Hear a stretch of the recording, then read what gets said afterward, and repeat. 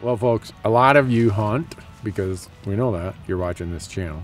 A lot of you are serious about your food like we are.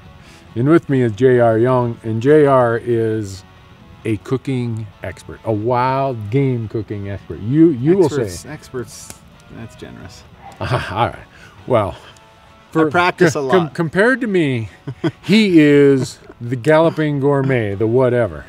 But anyhow, we want to make sure that if you're out hunting really big animals, say bison like we were hunting here, moose, even elk, we want to show you what we've done here so that none of your meat spoils. And here's the deal. A bison is a huge mass of meat. The big bone-in quarters and ribs we have hanging there.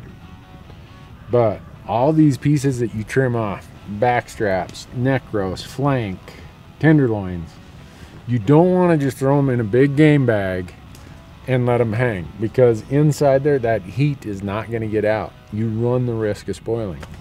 So JR came here as we were hanging that stuff and set out this wonderful spread right here. Meat spread. When all these quarters have hung for the night and they've cooled off really good, we'll do this same spread tomorrow with a whole quarter and we'll get the bones out of it. JR wants these bones, don't you? Yeah.